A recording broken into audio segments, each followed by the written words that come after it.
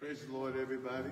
Praise the Lord. Praise the Lord. Praise the Lord. We certainly give thanks unto the Lord, for he is good, and his mercy endureth forever. Amen. We thank God and praise God for his grace and his mercy. Yes. Little boy Daryl, he like a little grown man. We thank God. Amen.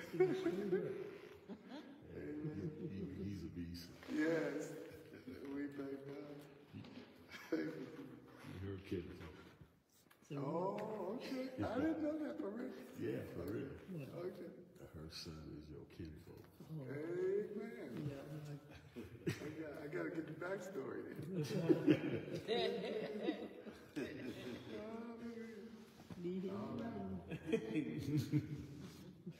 If I were to sing a song, it would be Jesus never fails.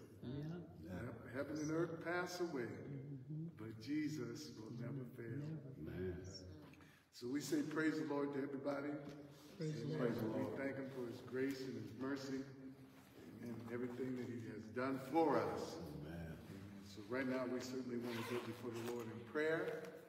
And we want to remember men and women and children everywhere that the Lord will continue to save and add to the church daily such as should be saved. Remember all bereaved families, the Walker family, let's remember them.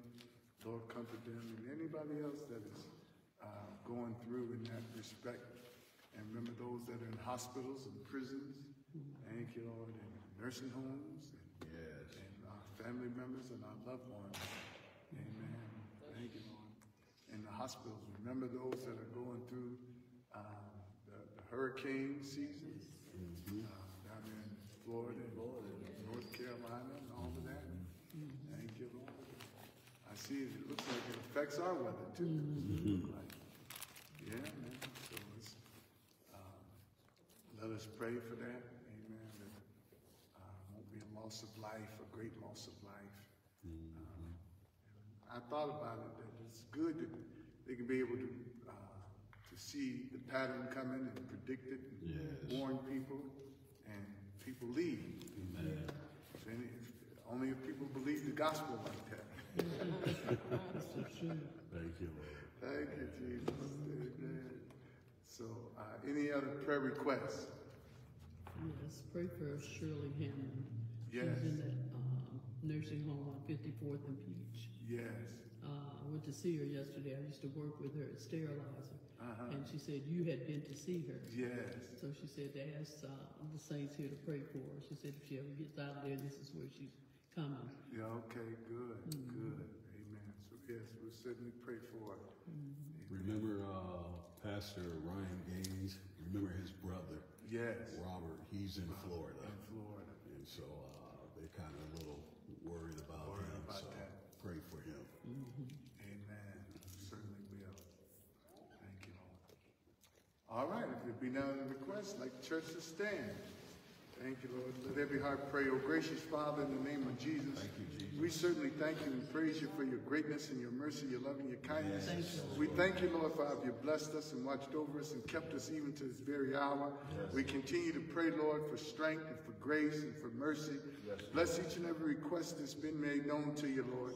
Send forth your healing, send forth your deliverance, and in your encouragement in the name of Jesus. We pray, Lord, that you would bless our Bible study on today. Hallelujah. Send forth an anointing, open up our eyes of understanding, that we may receive with meekness the engrafted word of God to the saving of our souls. This we pray in Jesus' name. Amen and amen. Amen. Thank you, Lord. I want you to turn with me over to the book of St. Matthew. St. Matthew chapter number 7.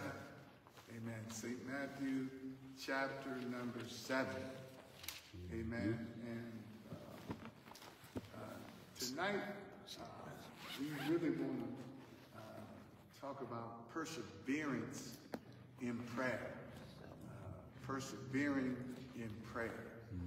And it's good for individuals to have an understanding of why we have to persevere in prayer. You know, it does something for us, it helps us. It's not that God doesn't hear our prayers, and it's not that God is not gracious. God is a giving God. You know, he wants to give. He's bountiful in giving.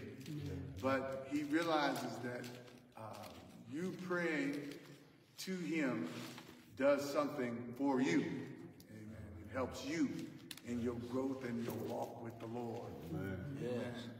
And one key factor in our prayer is I don't know how I want to say this. My goodness, I had it all in my mind. Y'all pray for us. Must be getting older. Thank you, but does the way I treat you affect the results of my prayers? Yes. Oh, yes. Oh, wow. Yes. Amen. Okay. It does. Definitely. I treat you. Does that affect the results of my? If I mistreat people, is that? Is it hindered? And we all can agree that it is. Yes. And one thing we have to do, we all have to be mindful of that. Sometimes we're not mindful of that. Yeah. And then if we get out of a routine of prayer, then we can lose our contact with God. You know, if I stop praying and just start living the way I think things should go, you know, before you know it, I'll stop consulting God. Yeah. I'll stop reading my Bible. You know, I'll just be going through the motions. You know, so that's a major part of prayer. Right. So you can stay in contact with God and know that God is in control and not you. Right. Right. Yes. And even in fasting, if you get out of the habit of fasting, you get back into the habit of fasting. I believe even that first day that you get back into the habit, you forget that you want to fast. You do. You know, because you're out of the habit. You're out of the habit. You know, so it's good to be mindful of the things that the Bible says that we should be mindful of. Amen. And prayer, it literally helps you to stay mindful of the things that be of God. It helps you to be mindful that there is a higher being, if you allow me to say it that way, a creator, a savior, a deliverer, amen, an ultimate power that is there to help you, amen, that is there to help us. Thank you, Lord. That is gracious and merciful. And wants to be acknowledged. Amen? Amen. Thank you. Special, won't you move down over here? Amen. Thank you, Lord. Amen. That's good. Oh, okay. You can come closer. All right. Amen. All right. So we see here then, if we look at St. Matthew then, chapter number 7, and we want to begin reading at verse number 1, and we know that this Matthew 5, 6, and 7 is the Beatitudes that Jesus taught his disciples, and it's really the foundation of the church. And the Beatitudes really mirror the 10 Commandments. That's what he's reinstating in his own way with Matthew 5, 6, and 7. It's really the foundation of the church. Amen? The foundation of the church. And I was thinking when I was studying this, this particular passage, that it's good to have a foundation. You know, good to have a foundation. And it reminded me of one of the most significant Bible classes that I was at Greater Bethlehem Temple under Bishop Radcliffe when I first came into the church. And he said, and I'll never forget it, he said on that Wednesday night that you new saints are in a dangerous place He said, because you could go either way, you know, and he said, if you don't build you a foundation, you'll get blown away. And that thing hit me like a ton of bricks. It scared the daylights out of me because I'm coming out of the world. I'm tired of the world. I knew the world was going to kill me, and I didn't want to go back.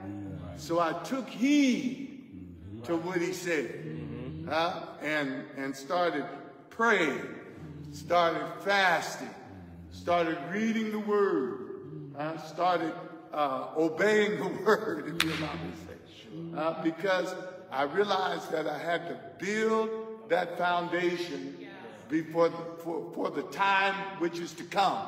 Yes. Amen. Because every man's work is going to be tried to see what sort it is. And the major factor, if believe me here or not, the major factor of that foundation was prayer. Amen. And I know we should stand on the word. We should believe the word. But it was through prayer that God was able to communicate to my heart about the word.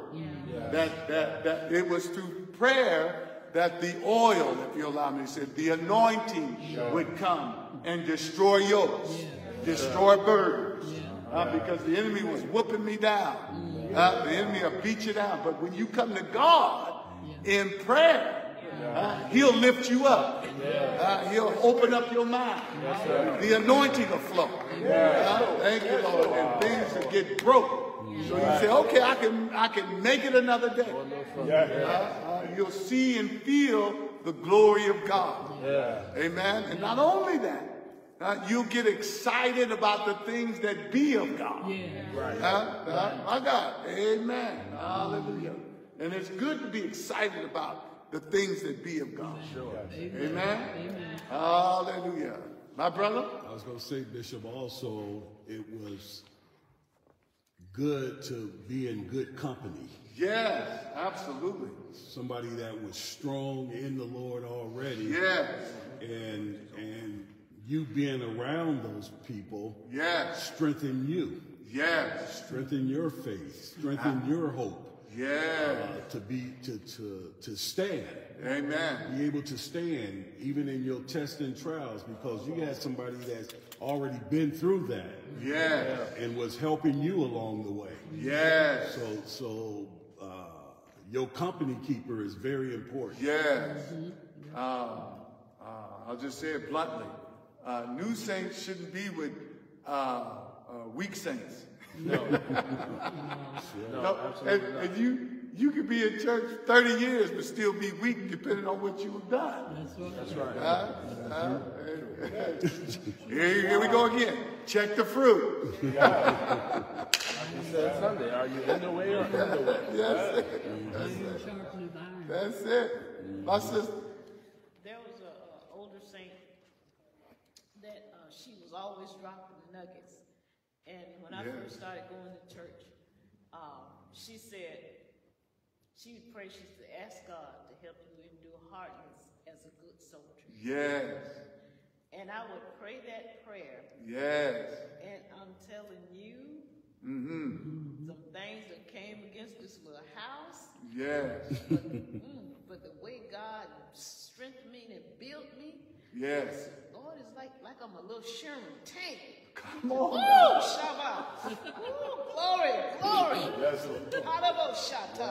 Hallelujah. I praise God for building me up. Praise Him.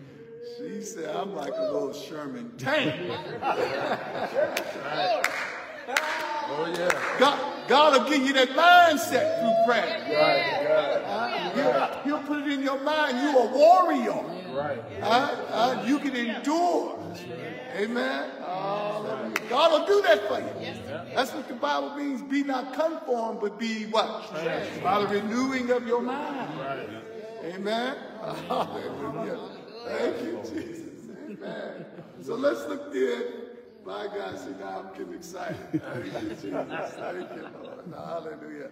Let's go to Matthew. And that's another thing. Let me just say this once again. It's good to partner up with coming into the church, and being in, if you've been here a while, but it's good to have you a praying buddy, a fasting buddy. Amen. Thank you, Lord. They're strong. I ain't talking about nobody that's a backbiter or a gossiper. You know what I mean? I'm talking about somebody that's for Jesus. Amen. Hallelujah. It's good. Amen. Hallelujah. Thank you, Jesus. Hallelujah. Amen. You know, my mama used to say, show me your company, I'll show you who you are. That's right. You know, and then, you know, I used to always reject it. Then one day I sat down, and I really caught what she was saying because I started examining my homies. And I said, man, you know. And I'm doing the same thing they do. You know, so, you know, she got me. You know, yeah. So you got to check yourself.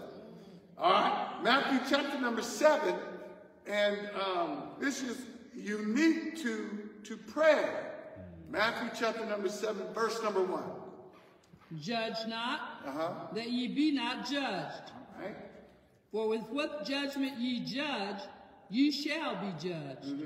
And with what measure ye meet, it shall be measured to you again. All right, now, people don't realize this, but this particular scripture is connected to prayer.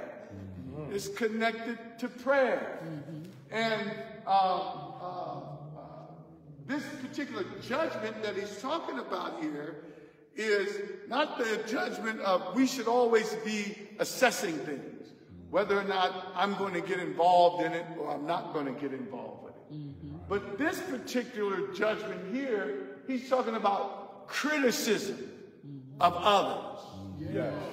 Being critical of others and judging whether or not they're going to go to heaven or hell. You become judge and jury. And then putting some type of revenge on the individual for what they've done. This is what he's talking about. That you are the judge and jury and the avenger. And when the Bible clearly says, vengeance is mine, it belongs to God. And I will repay. We cannot put ourselves in God's place. We cannot exact judgment on an individual. And here's the kicker. Even if the individual is wrong, and they are guilty of the discernment that God has given you concerning the individual, our job is not to condemn them, even if they're wrong. Our job is to help them. Is to help them. You follow what I'm saying? Our job is to help, because God has given us, all of us here, the ministry of reconciliation, not the ministry of condemnation. We don't condemn folks. We help folks. Amen. Amen. Hallelujah. My brother? And that just ties into what you said earlier. What's that? Prayer. Yes. We're supposed to pray one for another. Pray one for another. Make intercession. How can I hate you and pray for you? And be earnest about it. My brother? Oh, and then the Lord dropped this on my mind when I was studying this. He said, if a person is drowning, that's no time to say, hey, you shouldn't be in that water. What you in that water for? You know you can't swim. You follow what I'm saying? You drown. You got hit by a car. You bleeding to death. You shouldn't have crossed that street. What is wrong with you? You dumb. You stupid. What is that? That person don't need to hear that. That person needs you to call 911. That person needs you to jump in the water if you can swim and rescue them. If I'm dead in my trespasses and sin, I don't need you to criticize me I need you to he that is spiritual, restore such a one in the spirit of meekness, doing what? Considering thyself. That's shoot. That's not what? Also be tempted. At least thou also be tempted. Amen. That's huge. And that theme is throughout the Bible. Amen. Hallelujah. Y'all with me tonight? Yes, sir. All right. Now read that verse again. Judge not, that ye be not judged. All right. Now that judgment is undue, hypocritical judgment and attitude towards others regarding their relationship with God.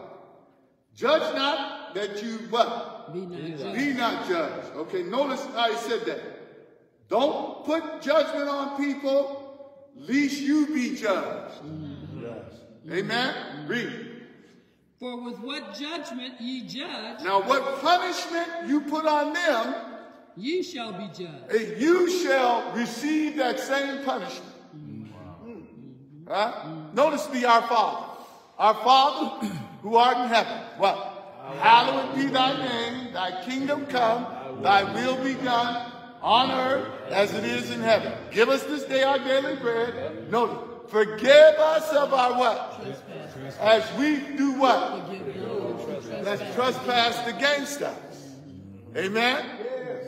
So I got to literally do unto others as I would have them do unto me.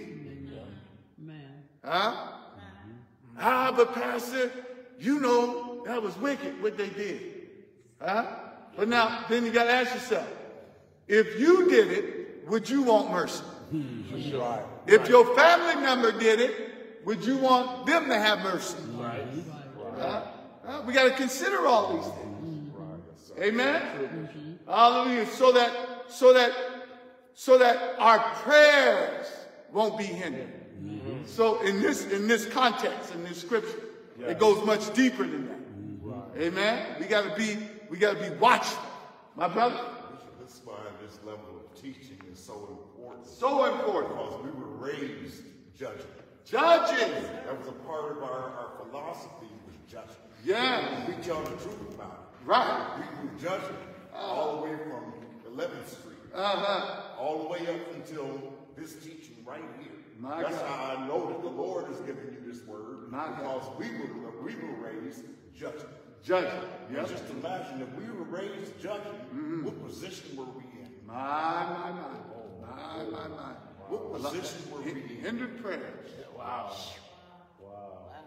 I was going to say, Bishop, right before we came, I was telling my wife at home on our way here that, growing up, like Elder said, in the church, not being funny, but it seemed like the administration was so big on disciplining you. It wasn't trying to restore you, just get you over the church and beat you.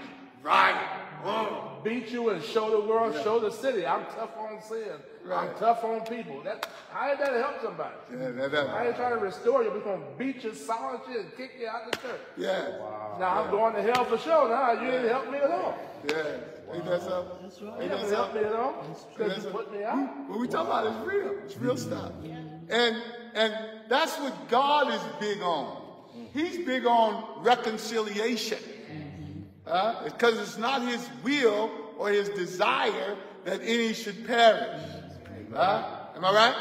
And once again, when I was studying this verse, I went over to the chapter where Paul was dealing with the situation in 1 Corinthians, I believe it is, and the individual had taken his father's wife. Amen. And Paul said, y'all shouldn't glory in that, but I've judged this situation already. Amen. Notice in that verse, I wish I could find it. But he said, I've judged it already that you should put him out to turn him over to Satan for the destruction of his flesh. Then that same verse, it says, so that his spirit can be saved. So the whole thing about Paul judging that situation was for salvation. So that the individual could be saved. And later on in them chapters, he said that the individual repented, and then Paul said, restore such a one in the spirit of meekness. Amen. So that should be the end of judgment. As far as church discipline, so that people can be saved, not lost. It's not about whooping them and putting them out. It's about saving the souls, restoring the soul. Amen. Salvation is about restoration.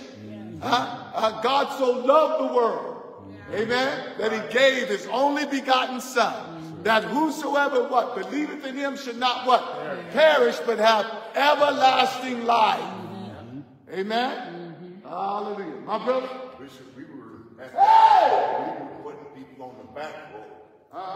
We should have been putting them on the front row. Absolutely. Come to the altar. Come to the altar. Let's go to the altar. The back row. Let's pray. Put them on the front row. Let's pray. Let's pray. Amen. Amen. Thank you. All right, read. For with what judgment ye judge, you shall be judged. Amen. For what judgment you judge, you shall be what? Judged. And that simply means that if I put a certain judgment on somebody, amen, because that's not my place, that judgment is going to come back to me. Amen. So it's better, God says, do unto others as you would have them do unto you. Amen. I don't mean to be stepping up in y'all favor. But y'all understand what I'm saying? Thank you, Lord. And that's scripture. That's throughout the Bible. Amen. All right, read. What verse you in? Bishop, I was just going to say, go ahead. If God already knew that we were going to judge one another, that's why this is here. Right. Woo! If he hadn't, if we continued to do that, there would be nobody in the church. Yes. There would be nobody here. Yes. There wouldn't be no church. There would be no bride to send Jesus after. Yes. So he already knew we were going to judge one another. He do it. That's why this word is right. Here. Amen. See, now she hit on a major point about the scriptures. The reason why scriptures are written is to help us because God already knows that this is going to become an issue. So he sends us his word to straighten it out when it occurs, when it happens. Hopefully, it's a preemptive strike that you can get it before it does happen. You can tune your mind and say, well, when I'm faced with this is how I'm going to react, according to the word. Amen. And every chapter in the Bible that deals with an issue is an issue that needed to be dealt with. Amen. Amen. So why do you say that, brother pastor? I say that when you read the word, think it not strange that it's talking about it. It may not be you at the moment, but it's somebody else that needs to hear it. But rest assured, there's some things in this word that you need to hear. Because we're all guilty. Hallelujah. And I thank God for that. Amen. Hallelujah. Because you can't look down on me. I can't look down on you. We all in the same boat. We all need help. We all need Jesus. Amen. Hallelujah. God concluded all under sin, that all might receive Christ. Amen. Hallelujah. My brother. I just want to piggyback on what she said. Yes. God knowing the end from the beginning. He knew what humans was going to be capable of. Yes. And Peter said it best. He said the long suffering of God is to salvation. Yep, it's salvation. God suffers so much with the entire world because of our sins. Oh, yes. And our faults and our flaws. that he'll suffer us a long time to give us a chance to get it right. Absolutely. And that is salvation. God gives us time and chance, and it happens to us all. Amen. To get things right, to grow in him, to mature in him. So if God is doing that, how much more should we do that with one another? Sure. I realize God is working with you. And why not I eat off the fruit of long suffering and work with you too. Amen. Amen. That's why he gives us the spirit of long suffering, fruit, so that we can work with others. It's not like that's another reason why it's good to know your word. That the reason why that is there, why he gives you long suffering, not just for yourself, but so that you can suffer along with somebody else. Because God knows that it takes time. But this thing isn't done overnight. It takes time. Amen. Patience, endurance. Amen. Hallelujah. Thank you, Lord. Y'all with me tonight? Amen. Hallelujah. So wait on your brother. Wait on your sister. Thank you, Lord. One thing that I would love, and I don't know if I've really taught this to my children as much as I should have, but help your brother, help your sister. Monique, did I teach y'all that? For the most part. I didn't really hammer it then, because she said for the most part. But that's a good thing. Help your brother, help your sister. Amen. And I didn't really realize the effect of that. I was watching one brother go out the door, and his little sister was trailing, and he didn't hold the door for her. And the Lord taught me a whole Bible class on that. Hold the door. We should be holding the door for one another. Thank you, Lord. We serve God through one another. Yes, absolutely. We really do. We do. People don't realize that. Yeah. When I do something for you, I'm serving God. Yeah. When I help you out, I'm serving God. Yeah. When I help her out, I'm worshiping God. We help God, we serve God through one another. One another. My brother. Is that why the scripture said, lay hands suddenly on no man? Oh, that means to anoint people for office. All right. Examine them. Yes. Thank you, Jesus. This is good. But what was your point, though? What was you going with that? We so quick to grab folks and start dealing with, judging them. You don't even know the situation. You just heard something and you're running with it. Right. Don't touch that. That ain't got nothing to do with you. Yes. And even I'm gonna piggyback on what he said. Even if it was 100% true, you got the evidence. You watched the video. Come on. Let them go. Leave them alone. Don't spread it. That's what I would want, and that's what God would want. And that's how he's glorified. Yeah. Hallelujah. My brother. Yeah, I would piggyback on what Elder said. We serve God through one another by working with one another. Yes. Jesus said, if you deny me, you deny him that sent me. Yes, absolutely. So if I deny my sister or my brother, I'm denying the one that sent them. Yep, absolutely. That's what he said. That's what he said. All right, read. What verse we in? 2. All right, read. And with what measure ye meet, it shall be measured to you again. And why beholdest thou the mote that is in thy brother's eye, but considerest not the beam that is in thine own eye? All right. Jesus, he bringing it home. He bringing it home.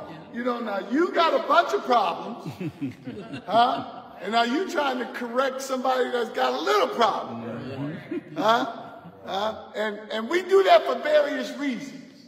One reason is we like to think that we're above everybody. That I caught you, I can shine the light on you to take the light off of me. It's a bunch of reasons. But notice what Jesus said. Read that again. And why beholdest thou the mote that is in thy brother's eye, but considerest not the beam that is in thine own eye? And you know, when I read this scripture, you know, the scenario that comes up to me is, y'all know this story, very familiar story, when Jesus was teaching and the Pharisees and the Sadducees, they brought a lady to Jesus caught in the very act of adultery. Y'all know the story. And he said, Lord, Master, you know, we caught this lady in the very act of adultery. What judgest thou? You know, Jesus trying to put a thing on Jesus. And then Jesus, y'all know what he did. He stooped down and he began to write some stuff in the dirt. He probably wrote fornicator, liar, thief, sinner, and all of that. And then they probably looked and saw what Jesus wrote, and the Bible said they walked away one by one. They saw themselves. They saw themselves. They saw the beam in their own eye. While they was trying to bring somebody to Jesus because they were guilty, they forgot that they themselves were guilty. And why didn't they bring the man? Where was the man? He was just as guilty. He wasn't there by himself. He probably had some stuff on them. So. Right. You know, we got to watch out for that. And then when it was done, now notice. When it was done, Jesus, what did he say? Where are thine accusers? Yep, woman, where are thy accusers? Then, because there were no accusers, notice what Jesus said. Do what? Go and sin no more. Go in peace, sin no more. She was guilty. Yep, they don't condemn you, neither do I. They were guilty. Jesus was given a grace for restoration. Told her to go in peace. Go in peace, sin no more. Don't worry about it. Don't worry about it. Don't worry about it. Right. Because the whole plan was what? For her to be saved. Yes. Right. Yes. They want to kill us, don't they? Ought we not to be like Jesus? Man. And the reason why he didn't condemn her, because it wasn't time for condemnation. It was time for salvation. It still is time for salvation. It's not time for condemnation. Amen? It's not time for judgment right now. That's why we're not there. Even since we cried out, Abba, Father. If you were one and done, nobody would be here. Amen. Come on. Come on. And so how much more should we love on our brother and sister? We in the same boat. You got people in the natural will run into a burning building to try to save somebody out of that burning building. How much more should we help our brothers and our sisters come out? Build them up, encourage them, strengthen them. That's the way of God. Amen? That's the way of the Lord. It's not to chop somebody down at the knees. It's not to talk about them. It's not to gossip about them. Hey, girl, you know. Hey, man, you know. No. It's to build each other up. Was y'all raised on the adage, if you can't say nothing nice about somebody, don't say nothing at all? That ain't Bible, but it should be. No, Lord, forgive me. I don't want to add to the Bible. I don't want to add to the Bible. But that's a good principle. Yes. Take 6 months, mind your own business, and use the other 6 months to leave everybody else's business alone. Then you cover. Bishop, if Jesus said, I didn't come to condemn the world, Right. what gives us the authority? None. All power was given to Jesus. To Jesus. But we condemn folks. Right. In the church. We should be helping. We should be restoring.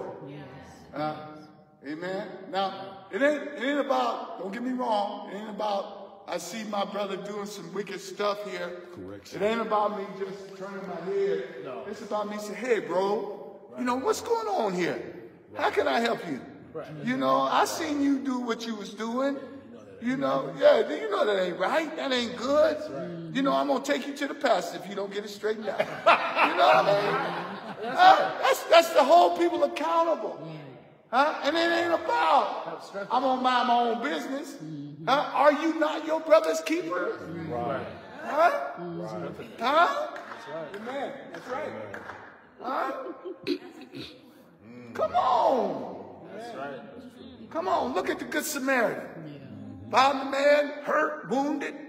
Huh? Everybody else left him. Good Samaritan went and picked him up, put him on his beast, took him to the inn, paid for his bill, and said, hey, if it's over this bill, let me know when I come back. I'm coming back to see about it. I'm gonna pay it all. Wow. You follow me? That's love there. How can you say you love me and leave me bleeding and stabbed up? No. The priest did. Yeah. The other guys did. Usually when you see something and you see your brother or your sister in a fault, it's not for you to exploit them, but it's to take them to Jesus to get them excused. That's it. That's it. Yeah. That's it. Now she hit on another point, she probably peeked at my notes. That's the whole part. If God has given you and entrusted you, you and whomever, with the spirit of discernment, if he's given you that gift, and you discern some things that are going on, it's not for you to exploit the individual. It's given to you so you can help the individual. Amen? Come on here. Hallelujah. This is good stuff. My brother? My discernment shows me that I was Sylvester. We got set a problem. for He's doing something. putting the light on people. Shouldn't I get the beam out of my eye before I step smell up and blood? don't kill? Yes. That's what the scripture we just read. That scripture. Yes. I should get me clean. Yeah.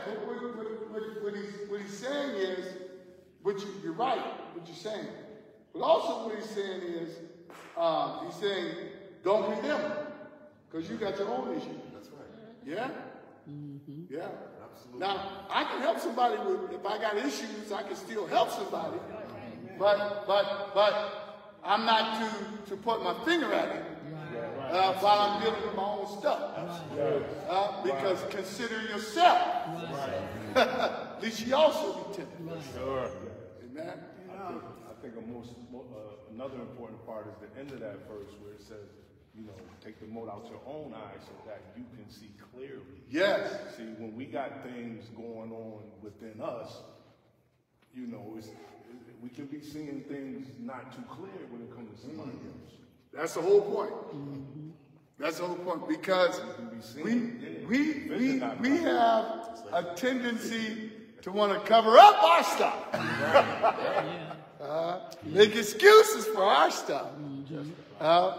You follow me? Yeah. Justify our stuff. I know why I did it. You know what I mean? And you know, God, here we are. God knows my heart. And I'm on, you can't, and you know, I'm gonna get it right. But that individual, like the priest, like the Pharisee, when he was at the altar, God, I thank you, but I'm not like that sinner. I thank you that I'm not like him. But Jesus said, you know, which one went home justified? So we can't be. I'm not like that one. You just like him. You just doing different things, but you just like him. Pride. I fast. I give my tithes. I give my offering. But I'm not like that sinner. No. ain't it.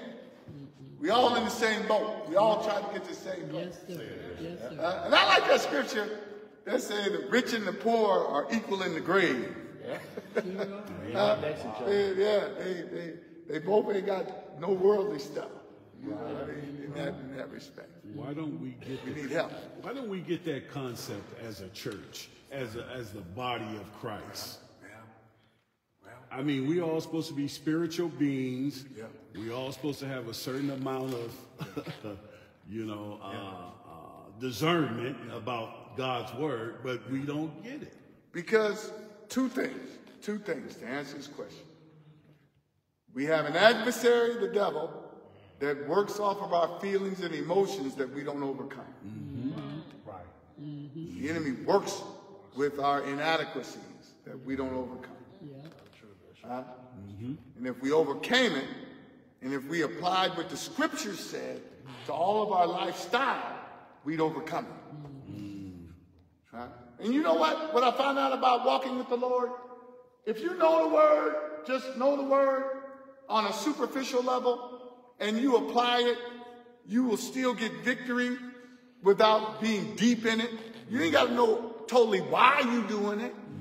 You just know that the word says to do it, and then shall you know if you follow on to know the Lord. Just do it. That's true. And God will give you understanding. To be, the scripture says to know to do good and do it not, to him is what? Sin. It ain't about me knowing why I got to do it. The why will come later. Just do it. Trust God. Believe God. That's why prayer is so important. Because God can deal with your heart. God can help you. Amen. He can anoint you. He can humble you.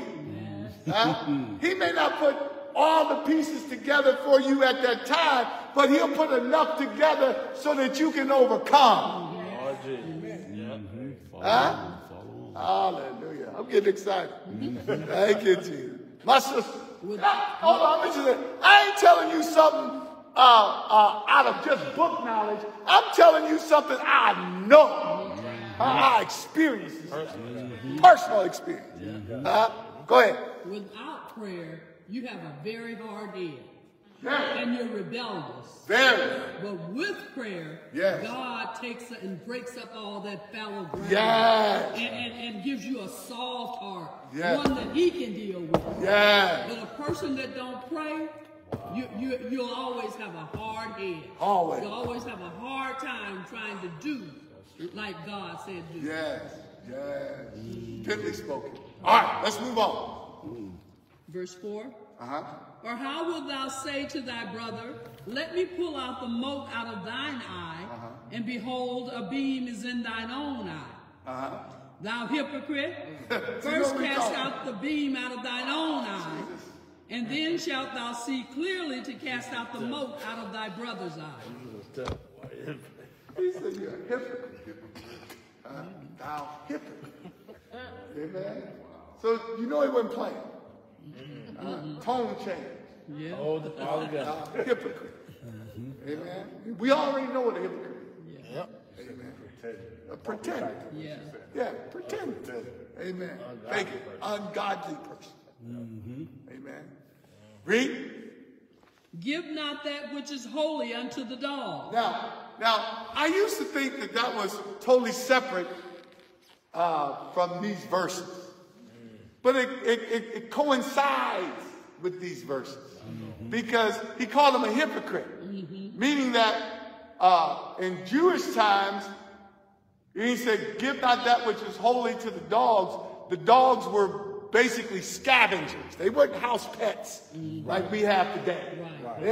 They're not my family member like we call them today. They were scavengers. Amen. And they ate and did everything. Amen. And the pigs are scavengers. Amen. The swine. Amen. And what Jesus is saying is that if the hypocrite doesn't receive this word,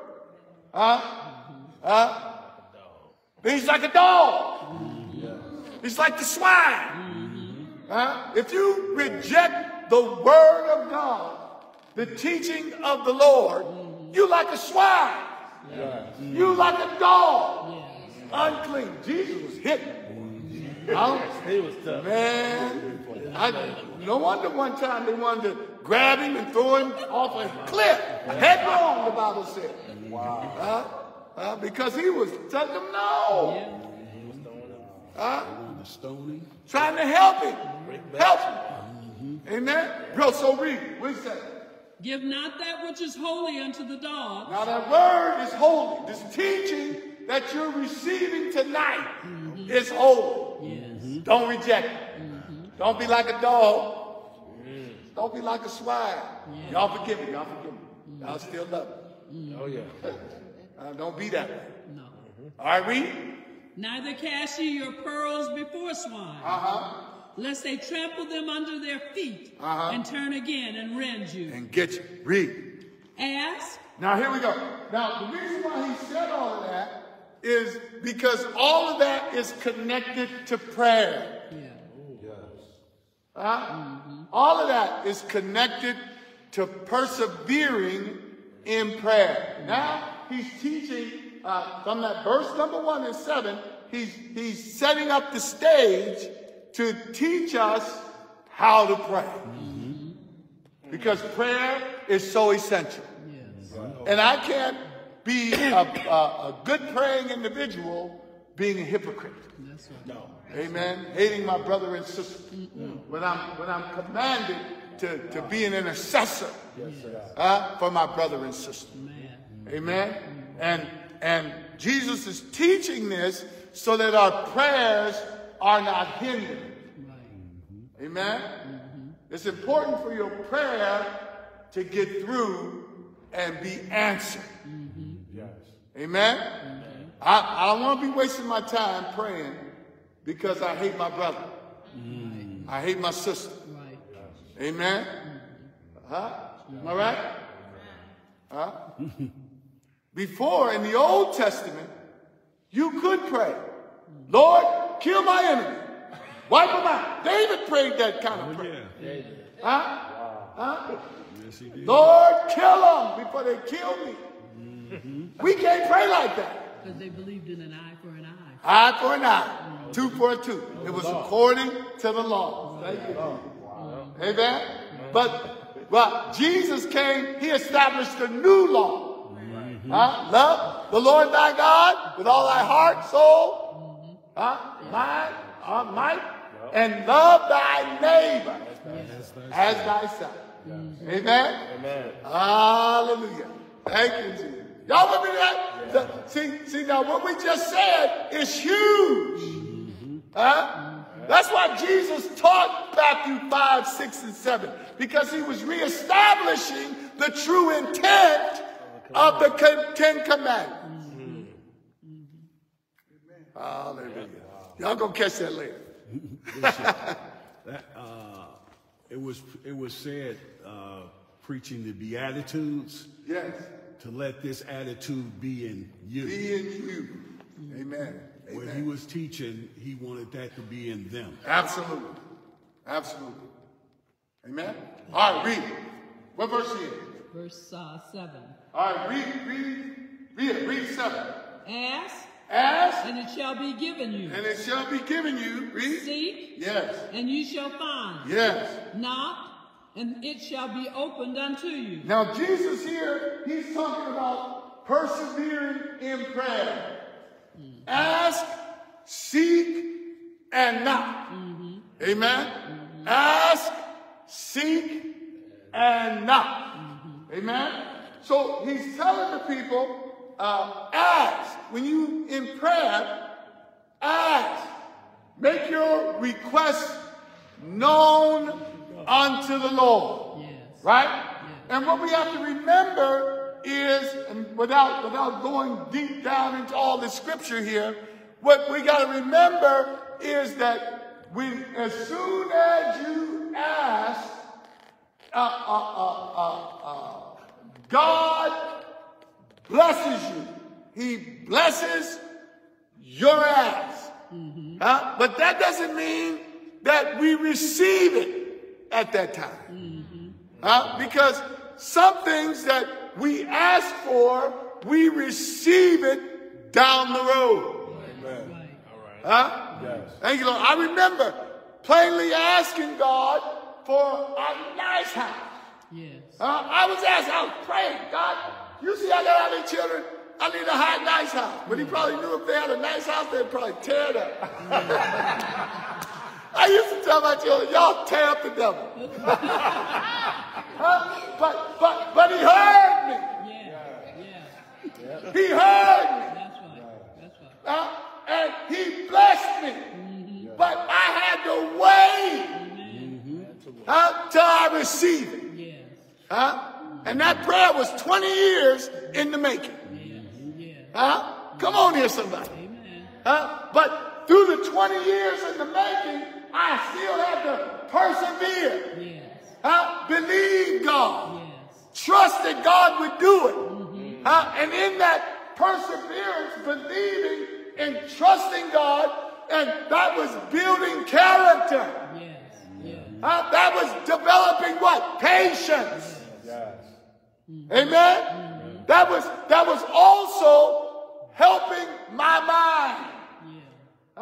When you pray and ask God for something, and you may not have the right motive for why you want it. You may not be in a position for you to receive it. You follow me? If little Jaden asked his daddy for a Corvette, I'm sure he wouldn't give him a Corvette now. He'd be like, son, you better go play with your toys. You ain't ready for that. You follow me? Why? Because he knows that it'll destroy him. It'll kill him. Amen? But once he grows up and matures, show himself responsible. Come on, I'm teaching up in here. You got to grow up. You got to show yourself responsible. Mature to receive some things from God. Come on. Come on. My brother.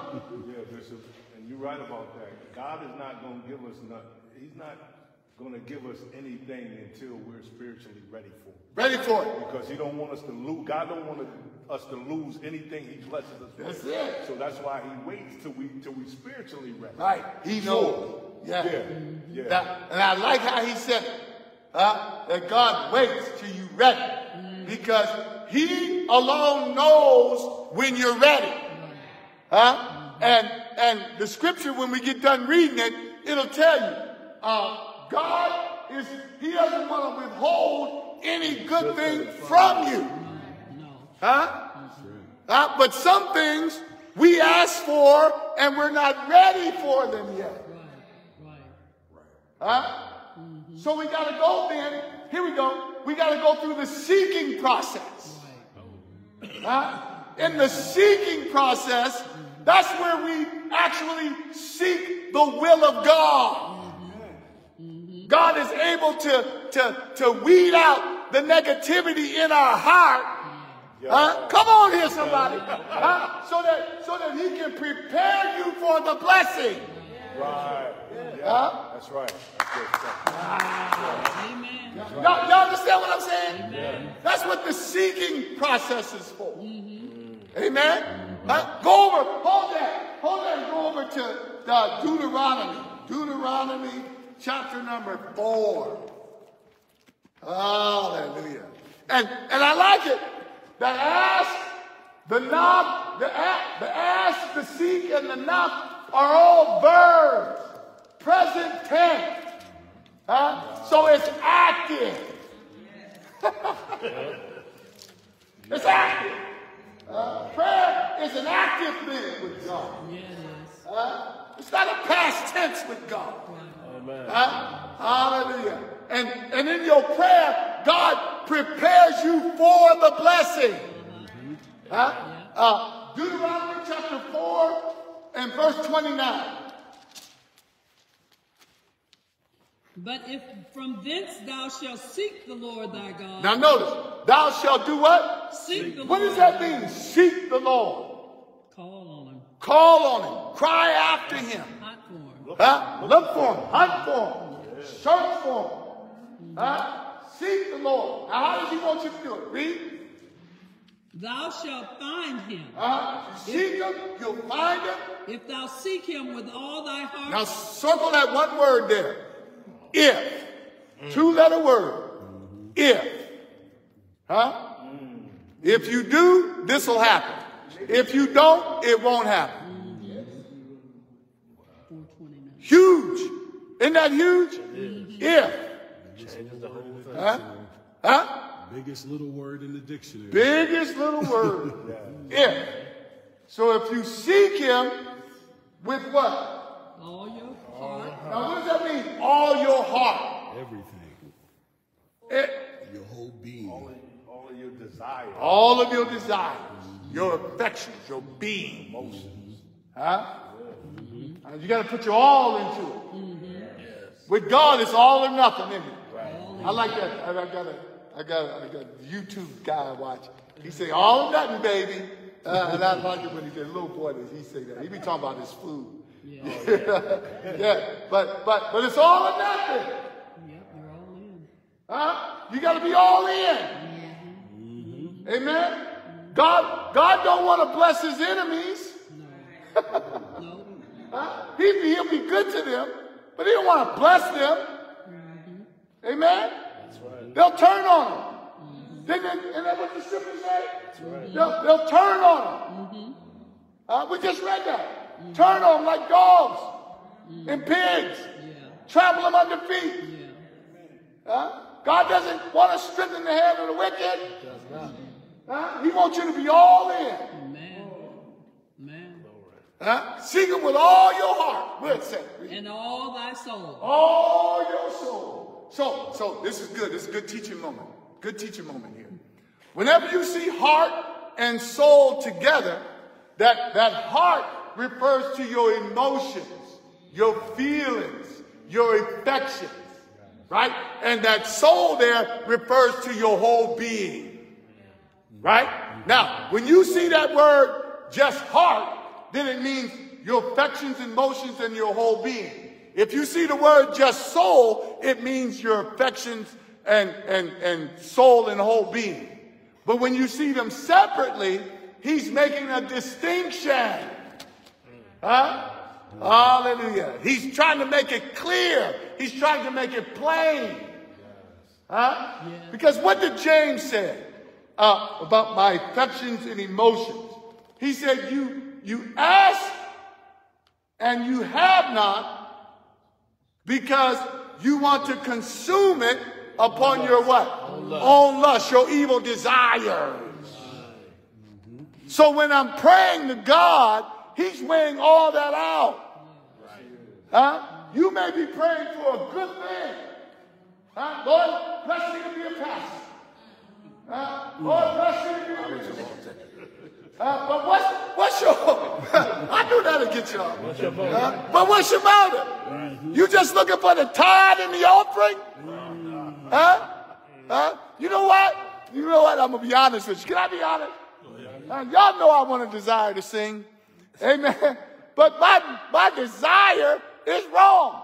I want to sing so I can just sing and be melodious and have everybody hear what I'm singing. You know what I'm saying? But that's the wrong thing. I should be wanting to sing for the glory of God.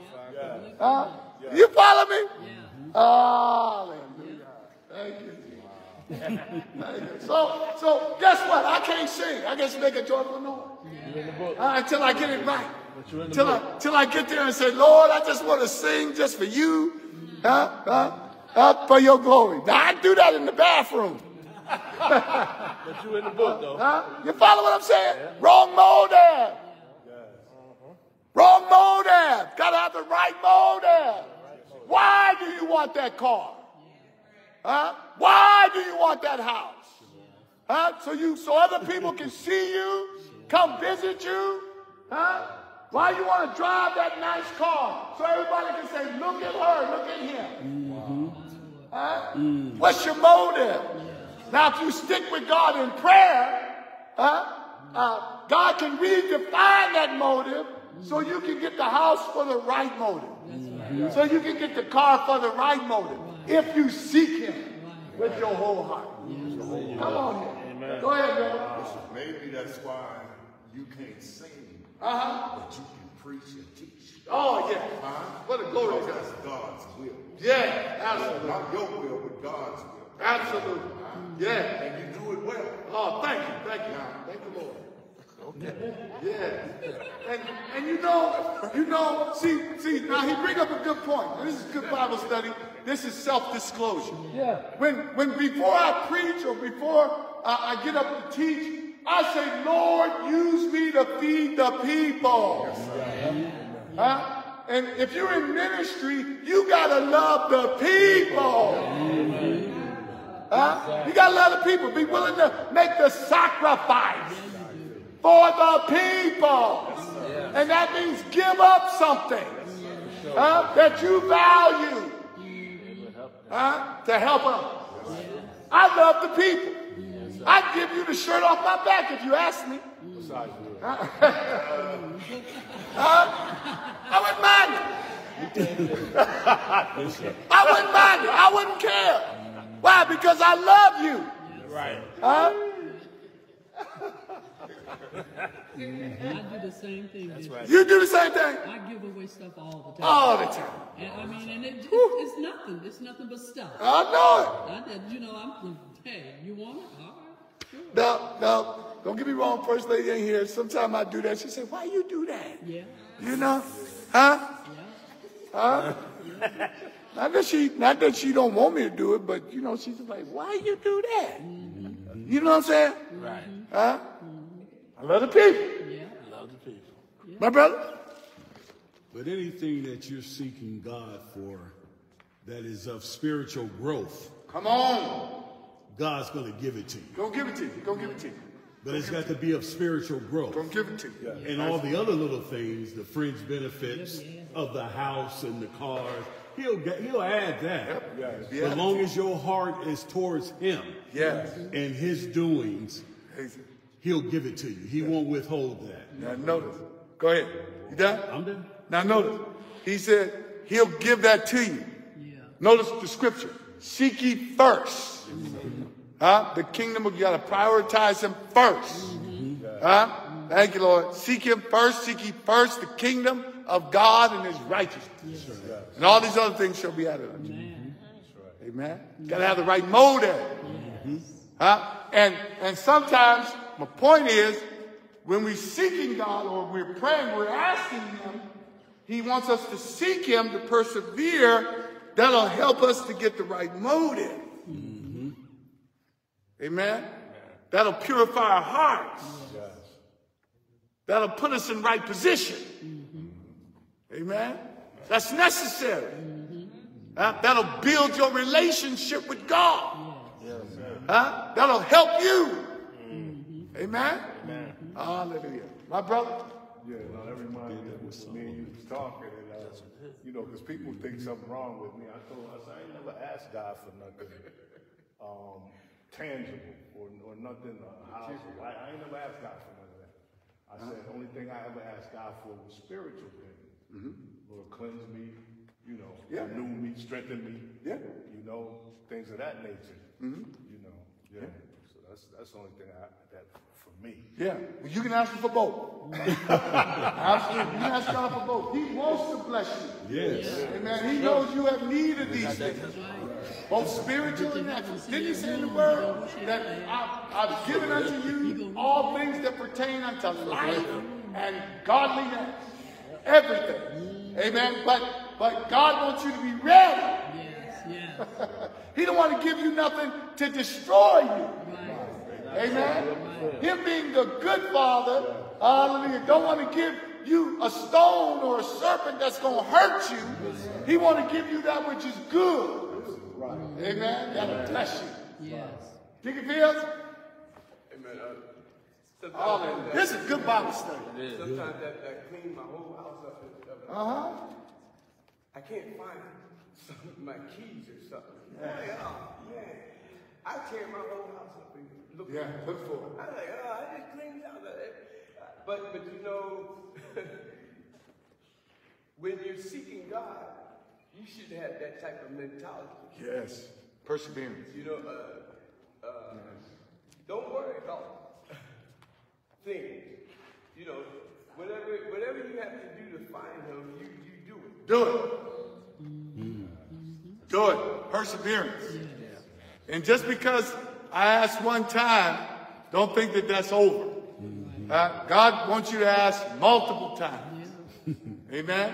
Because what that does, it builds a relationship between you and him. It gives you the ability to trust God. Amen. And ask with urgency, expectation. That so then when he blesses you, you all excited about it. You thankful for it. Amen. Don't be like the Pittsburgh Steelers. Don't play with urgency. Play with some urgency. Pray with some urgency. With some expectation. I expect it. I'm seeking it. And then when he blesses you with it, that builds even a more trustful relationship. My brother. Bishop, there's so many examples in the Bible that God gives us that we can bank on his word. Yes. The woman that went to the unjust judge. Yes. Persistence. Persistence. Yes. Avenge me of mine adversary. Yes. To the point where she wearied the judge. Yes. He made a statement, I don't fear God nor regard man. But this woman wearies me. Yes. Give her what she wants. Give her what she wants. That's what God wants us to do. That's what he wants. He wants us to stay in his face. Amen. Not that he can't do it, but because of the benefit that it is for you. Remember I said in the earlier part of the Bible study, if we don't pray, we will forget about God. We'll start living life on our own without God. Amen. God does not want that. Man shall not live by bread alone, but by what? Every word that proceeds out of the mouth of God. God wants you to be in a relationship with him. Amen. And he knows how I'm going to say this, and I'm going to say this not to our shame, but to who we are. God knows how important stuff is to us. He knows that. You may say, it don't really matter to me. You lying. Stuff matter to you. Let me take away your house, take away your car, take away your job, take away your clothes, and see what you be saying. Put you on an island by yourself. What you gonna be saying? You gonna want some stuff. Then you become the greatest prayer in the world. Lord, send me, deliver me, Lord, help me, Lord. God knows that that's a motivator for us. So he uses it to his advantage. He uses it to his glory, not manipulation, because God don't have to manipulate nothing. He's sovereign. He's God all by himself. Hallelujah. But he sees the advantage of it for you. Amen. Wow. That's why he told the children of Israel, when you get over to the land of milk and honey, the land of promise, where you live in houses that you didn't build, you eating off of fields that you didn't plant, don't forget about me. Remember, the word is written to solve a problem. Come on here, somebody.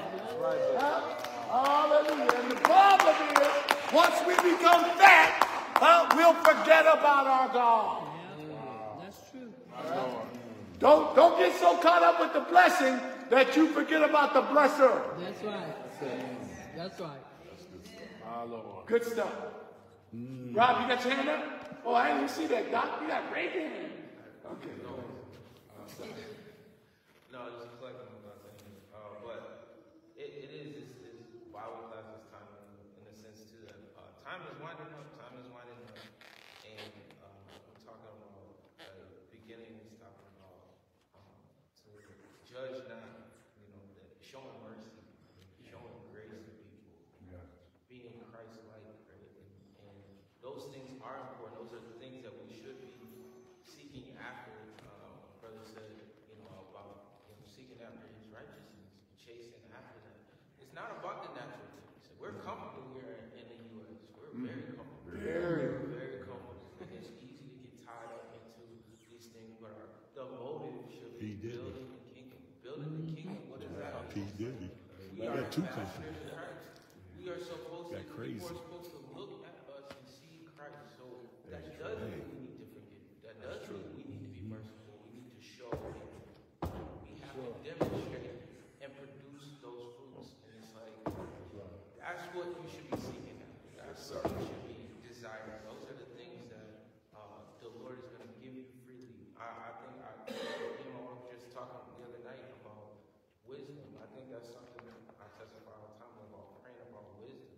Just using wisdom and having wisdom in life. Like, people are, the Lord uses the foolishness of man to confound the wise. Yes. Those are the things that, open the door to people's minds and baffle people. How can you operate the way you do? How can you live the way you do? Those are the things. So seek after those things. Seek after wisdom. Talking good. That is what's shaking and moving the world, not me. Yeah, because you got a nice car, that's cool. I got a nice house, oh, that's cool. But those things burn down. Those things rust. But you can't take your wisdom away. You can't take your joy away. You can't take the peace that God gives you. You can't take that away. So, Good, dude.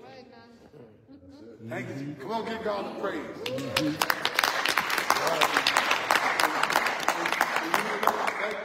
What he said then, it brings us to the next scripture.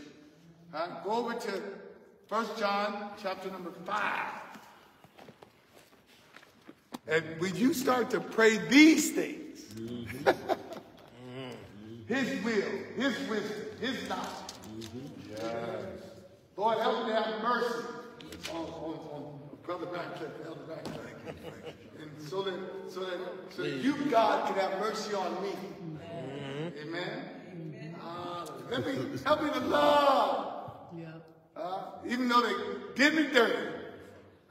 Bishop, you know what I found out in my 70-something years on this earth? 70-something. Okay. I Go ain't ahead. tell you. Go ahead outside. The people that have the least on this earth, they have more peace, they have more joy. Yeah, that's true. They don't have a whole lot. But what they have, they'll share it with anybody. They appreciate it. They give blessings to God every time, all the time. I mean, if you just look around and watch it and see, but those are the happiest people in the world. They don't have any worries. They don't worry about anything. They don't have the finest car. They don't have the finest house. But what they have, they share it with everybody. And they're just so grateful for it. I sat back and I look at them and I'm like, on them people. I'm looking at the outside through the house here. But that don't matter. It don't matter. Because when you set your affection on God, all this other stuff fades away. Yeah, it does. You realize that it's temporal. You know what I mean? It's just stuff. It's just stuff. Now, God knows you need this stuff. You need a house. You need that. But don't make that your love. Right. Don't make that your God. Right. Don't make that your idol. Right. Amen. Y'all with me? That's what God is after. Don't put no other God before me. Right. Don't bow down to any graven images. Man. Don't do that. Amen. Seek me first. Yeah. All right. Where we at? Oh, Sister Connie. Bishop, one of the things that I can remind us is that when you do have these things, a car, a house, whatever, you know, that's really for you to invite the ungodly in. So they can partake in the glory of God. Yes. That's another reason why people are blessed with these kinds of Yes. things. Not for themselves. Right. But open the door up to the ungodly. Yes. Their hearts up. Yeah. Feed those that are invited to the table. Yep. Help them. That's what. all that is for. Amen. Not to assume on yourself. Amen. And that would Helps people to kind of put it into perspective. Yes. Why would I have this house? Why would I have this Yes. When you need transportation, guess what? Yeah. I'm there. And ain't that what Jesus did? They got upset with him, but he ate with publicans and sinners. Yes, he did. You know what I mean? He did. Yeah. And he did that. He fellowshiped. Yeah. Help him. Thank you, Jesus. Yes. Absolutely. They gave it to him. You know, this Bible study, if we receive it, it's really transcendent. What's the word? Transcendent. There you go. That's the word. What I mean by that is that if you receive this, you're actually sitting in a heavenly place with Christ Jesus. If you receive this Bible study on tonight, what the real purpose of life is, you're sitting in heavenly places, desiring the spiritual things, the love, the grace, the mercy, the things that be of God, the long suffering, the fruit of the Spirit. Thank you, Lord. And being wanting to share, and wanting to help, wanting to love, regardless of if the individual did anything to you. Touch not my anointing, do my prophet no. That's what David said when Saul was trying to kill him. Jesus said, Father, forgive them. They don't know what they're doing. This is transcendent. Let's say that word again. Transcendent. Yeah, thank you. I'm going to get it one day. But it is. It elevates you. It elevates your mind. And don't y'all feel elevated? Jesus said this, you are clean through the words which are spoken to you. You're cleaner tonight than when you first walked in. My brother? I'm hearing the words of Job. Lord giveth, and Lord taketh away. Yeah, bless it. But Lord, let me have your spirit. Yes. That's the most important thing that we can ask for now. Yes. None of this other, I'm listening to Deacon Daniels. Yes. The only thing that really matters is that just don't take your spirit. Right. Woo! That's it. That's another level. Yeah. That's another level. Lord, you can have everything, take everything, but don't take your spirit from me. Hallelujah. Thank you. You want to be pleasing in the Lord. Shabbat! That's it. That's the main thing. That's it. Well, let's read this scripture. Yeah, read. What's it say? 5 what, Bishop? Oh, I ain't tell you. You should have guessed. 14, 15. And this is the confidence that we have in him. Now, this is the confidence. This is what the knocking is about. It's expectation and having confidence in God. Read. That if we ask anything according to his will. Now, that's what all the seeking is about, to bring you to the will of God. You may have a wrong motive to start out with, but God will refine your motive so that you will line up with his desire, and you'll have confidence. Read. If we ask anything according to his will, he heareth us. He hears you. Read. And if we know that he hears us, whatsoever we ask, we know that we have the petitions that we desired of him. Yeah, he'll do it. Amen? That's it. He'll do it. You got to worry about it. That's it. He'll do it. What verse is that? 15. All right, that's good. All right, my brother. Shut up! God wants to bless you. He said, they that come to God diligently seek him. He's the rewarder. Yes. He will reward you. And how do you know your blessings are from God? Because they won't add no sorrow. When you begin to start having sorrows with what you have been blessed with, then God didn't give it to you. Card payments. Yes. The house notes. Yeah, the gift of God make you rich. Yeah. No sorrow. So asking makes your request known. Seeking literally clarifies the request. It purifies it, gets it right. The knocking gives you the ability to go after it with expectation. Because if I knock on this door, I believe that there's somebody behind it to open and to answer. So I'm going to keep on knocking. I'm going to be persistent. I've done what you told me to do. I've lived the way you wanted me to live. I'm waiting. And then when the door opens, I walk through. I have what I have. Hallelujah. I'm ready for it. What came to me, Bishop, as you was knocking, that's like you say, that's the urgency. That's the I'm ready for what I asked for. I'm ready for what I'm seeking you for. Now I'm not. I'm in your face now. You know what I'm saying? Here I am. I'm ready for it. I went through the process. I went through the process. Ready. Now I'm ready. Urgency. Expectation. Come on, God. I know you're coming. I'm here for it. I done what you asked. I did what you asked. I believe. I've seen it. I know you're great. I got the right motive. I got good understanding. I've sought the kingdom and his righteousness. I'm ready. That's why we got to pray. Amen. This Bible class started out better than I thought. Hallelujah. All right. Well, if everybody's good, I'm good. Amen. Thank you.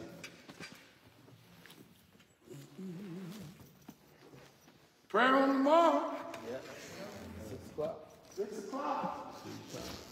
Thank you, Lord. I thank God. I thank God for you all. And I thank God. I thank God for the level of wisdom and knowledge and understanding that he's given unto you. Amen. Let's be doers. Let's be doers, not hearers only. Amen.